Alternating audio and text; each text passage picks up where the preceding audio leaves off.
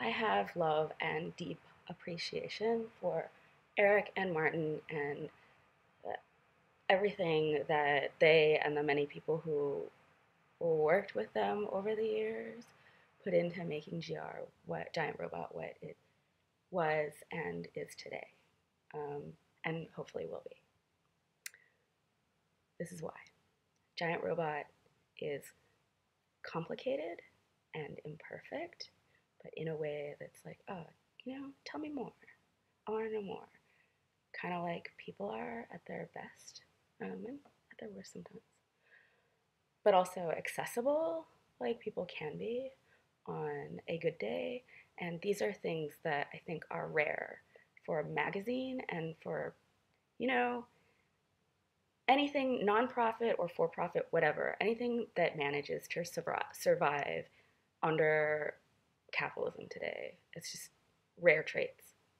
Um, the magazine, especially, I think in the early years, was a surprise package of information and delightful and informative and non uh, preachy way. It wasn't written like, oh, we're going to teach you some shit, but it always did. Uh, Even if I didn't understand all of it, some of it went over my head culturally, I think, because it was some, stuff that I was not exposed to. It's like, what is this? I don't know, but it's interesting. Some of the things I learned about from Giant Robot magazine were in the early years were prison cooking from incarcerated brothers in California and what life was like for them, uh, and probably to some degree still is for some of them, possibly, hopefully not, but possibly. Peach Donuts, Yuri Kochiyama, I think, right? Radical leftist Asian Americans. Uh, just like a really wide range of things, uh, issues, topics that covered who Asian Americans and Asians were, are, and it made me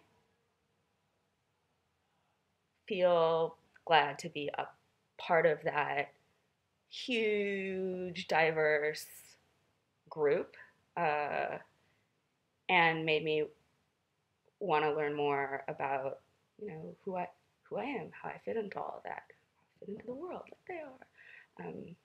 And I think more modernly today, or currently, modernly, oh, I'm such an old lady, the commitment that Giant Robot has to art and creative shit made by Asians and Asian Americans, the way that Giant Robot shares it in a like totally non-dogmatic way, like sectarian way, I think is also really special. And I'm not gonna break any stereotypes here.